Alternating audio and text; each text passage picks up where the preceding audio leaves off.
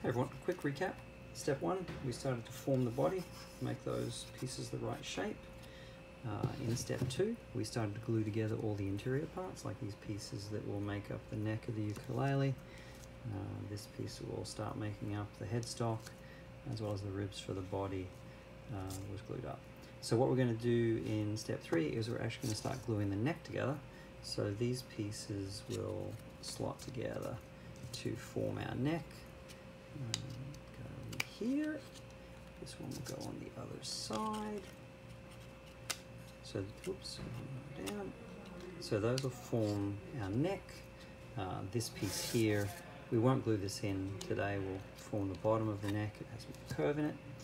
And this will all attach to the headstock here, which has a few more pieces to add to. So we're going to go offline with Max and start gluing our neck together.